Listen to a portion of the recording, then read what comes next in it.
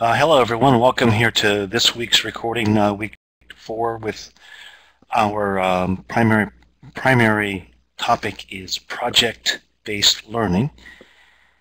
And also here in this recording, I want to wrap up an item from case-based learning and complete that component.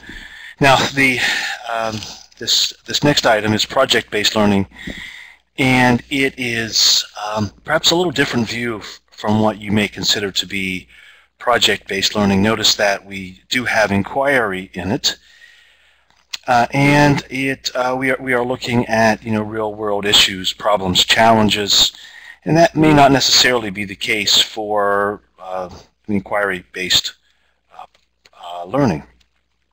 In all of these cases, it is significant that students have the foundations in the Bloom steps as well, is that in project-based learning and inquiry-based learning and these other formats, that students have that fundamental knowledge, they have the fundamental comprehension and the application of those fundamental ideas. That is very, very important. Typically in this project-based learning, it is sometimes envisioned as teacher-directed learning up until the project. So we have a standard classroom, teacher leading the classroom, teacher giving lectures, and that's possible in these settings to have some teacher-led instruction. But it is important here to note that all of these different methodologies, that we need knowledge, comprehension, and application. We need those basic knowledge, those basic ideas, but they're not necessarily being presented by a teacher. Students are learning some of these things on their own. They're being assessed on them as you would typically assess students for knowledge, quizzes, standards assessments, but then we're going to take them beyond that. So in project-based learning, the fundamental idea is that we are not going to do this in a setting where the instructor is leading this, but rather where the instructor is providing resources, is providing guidance, providing direction, providing assessments, so students have the fundamentals so they can then move on. And that is the case in all of these settings. What's significantly different here is that a student has a concluding project, and that project is authentic. The presentations are authentic, and it's delivered to a public audience. For example, these students here are doing what looks like a science project, and so we would have science-related, the individuals of the public audience would be science-related. Perhaps the whole class would be involved, but then you would have a panel of experts there to provide some students some insights and some ideas back to them in the presentation. If you were having students speak about other countries, what they were like, perhaps you may have a travel agent come in who's been to those countries, or someone who travels quite a bit and sit on a panel that delivers their projects to those individuals. So what's significant here is that it is a public audience. It could be a panel of experts, however you want to define that, but the final project is not necessarily delivered only to the classroom. It's delivered to a wider setting. So in this way of project-based learning, we are looking further beyond the classroom to bring in those individuals who have expertise in the field to give students then some ideas and some insights. So in a traditional, if we can do some compare and contrast here, of course in a traditional setting we would do a reading, lecture, etc., and then students would respond back to that. However, in this case we're giving students a real problem to solve compared to a lecture. They're trying to save a nation from economic crisis. In a science classroom, we could have students complete a worksheet about a topic. Whereas in a project-based learning, we could have students creating a game, perhaps on another moon or someplace else in the solar system. In social studies, Instead of having students write a research paper on the Great Depression, they could perhaps build an exhibit or a diorama that has experiences of various groups in the 1930s. This is an interesting contrast of the view of American life in the 1930s. These 8 essential components of project-based learning are demonstrated here in this graphic, and we are focusing in on in-depth inquiry, having questions that they look at, very much like inquiry-based learning. It's an authentic problem, and we are accenting some very, very significant pieces. Is it looking at significant content? Are we looking at something that's really, really important?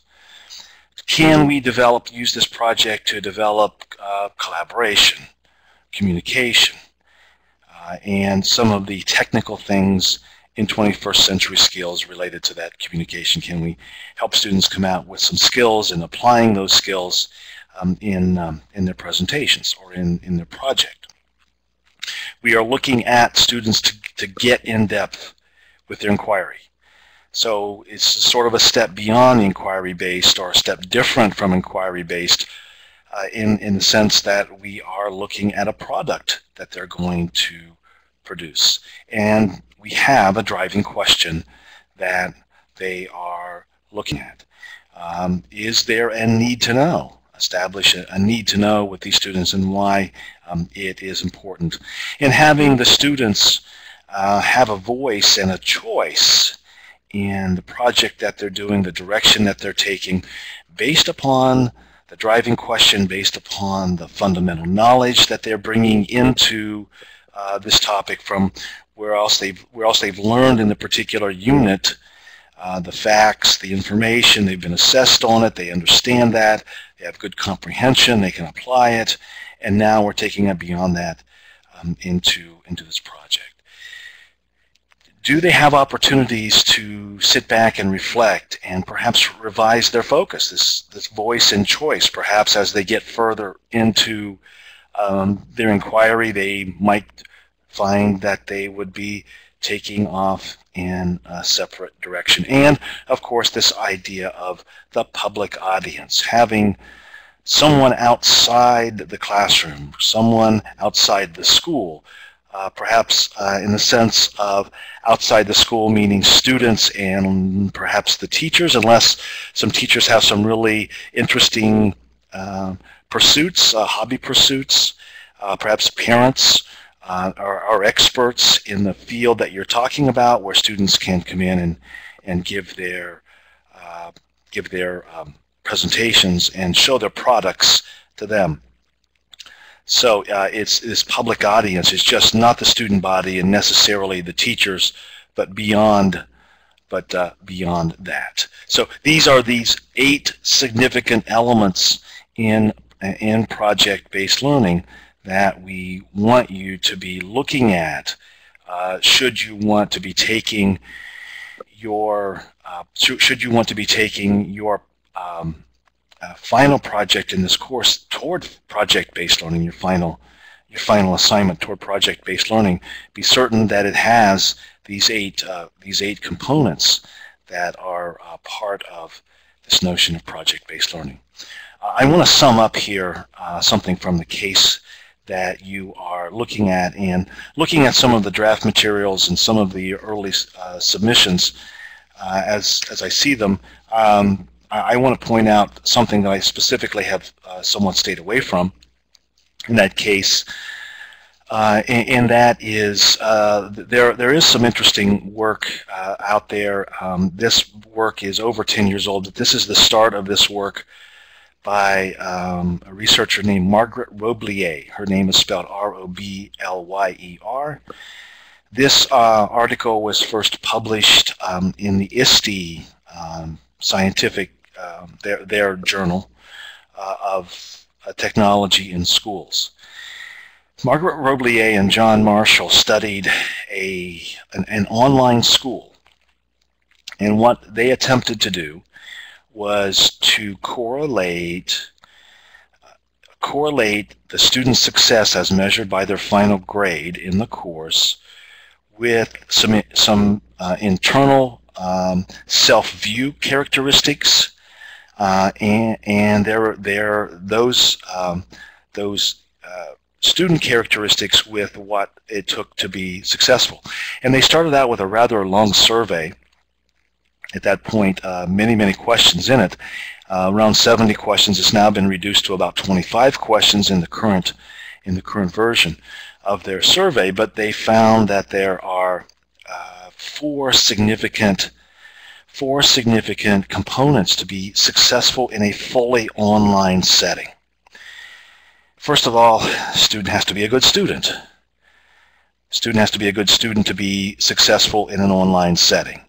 So, and they have to have positive self-esteem beliefs about themselves.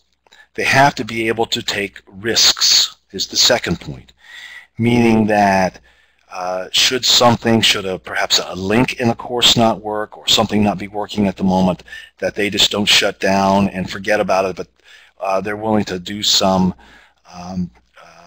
capabilities of themselves of self-assessing the situation, of moving on if necessary, and sometimes when they don't know the way, that they just jump in there and work anyway. The third point is that students, to be successful in an online course, must have access to technology, and they must have some basic skills in an online setting. And finally, the student must be able to self-regulate. They must be able to put down the remote, put down their phone, put down whatever they're doing that occupies their time, and work. So in these online schools, some of you are reporting some interesting results because of the populations that they serve, whether it is credit recovery or whether it is supplemental courses. And here is an idea that I have worked with from Margaret Roblier's, and looking at looking at programs, reading some of the same reports that all of you have been reading. And here is my suggestion for students in an online setting, fully online, or it's a supplemental program where a student goes to, they take traditional courses at school, and then they go perhaps one period during their day to the library, and they do their work. And that is, in order for students to be successful, my recommendation here is that this only occur with the students who are A and B students, the excellent students. This goes to this idea of achievement. The average students, I think we can put them into hybrid settings. The literature is calling it blended. I think it's best described as hybrid, as you've seen in the other videos, meaning they're partly in class, they're partly out of class. Some of our Concordia sections are hybrid. They meet 3 times during an 8-week. That's a hybrid setting. This is what Staker and Horn call a blended setting, meaning it's the best of both, so to speak. You get face-to-face and you get online. The C students, high school students, would be very supported in that setting. The excellent students can self-regulate, they can motivate, they can take responsibility, and they can survive, or they can do quite well in online settings. Those struggling students, those credit recovery students, those students need lots and lots and lots of TLC. They need teacher support. They need adult support. Putting credit recovery students in online settings is nothing but disaster. Those typical students, those students put in those settings have typically low completion rates, low success rates, meaning 50–60% of those students have then failed this course a second time. And so it is important to give those students lots of face-to-face, lots of assistance in the work that they are doing, as opposed to they weren't successful in the regular classroom. Let's now put them online, and that is just setting them up for disaster itself. And so those struggling students in credit recovery, the worst place to put them is in an online setting, based upon the research and what that research is showing us, as well as what these reports are showing to all of you as you work through your case study. Now, I have some questions for you for your optional participation that I'm putting into the course wiki, and you can participate those in the sense of project-based learning, and also to a question in regards to these ideas based upon the research and based upon the reports that we're seeing about who can be successful in online settings, where the course content and assessment, all of that is delivered online, as opposed to a traditional classroom or an online or a hybrid classroom, where some of that can occur in a hybrid setting. So for high school students, these students who can successfully work there, ABs put them in there, the average students in a hybrid setting, and largely the credit recovery students in a face-to-face setting with some digital content for them, but where they are getting lots and lots of attention and assistance from adults.